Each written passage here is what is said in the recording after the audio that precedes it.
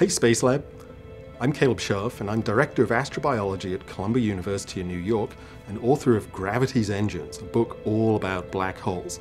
And I'm here today to answer your questions. 3KS26, and they ask, is it true that all atoms and natural elements, excluding hydrogen, that make up all chemical compounds actually originate from the cores of distant stars? Well, the simple answer to that question is absolutely yes. It's one of the most amazing things in the universe that all elements heavier than hydrogen and helium, so things like the carbon and the nitrogen and the oxygen in our bodies and the Earth around us, all of these heavier elements were formed deep inside stars, 1 million kilometers down in the core of stars.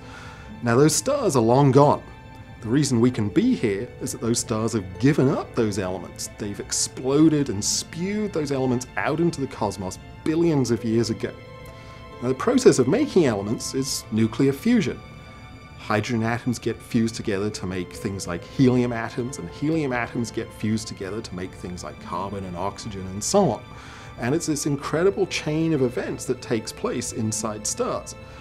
But stars like our Sun are not big enough to ever get hot enough to make elements really bigger than helium. You need more massive stars to make the heavier elements. And the most massive stars can combine atomic nuclei in fusion all the way up to the element iron. And when you get to iron, things get kind of complicated, because to make iron, you almost have to put in more energy than you get out of the fusion process. So when stars reach the point of making iron deep inside themselves, they actually tend to become unstable. And what happens next is often a supernova. The insides of the star implode.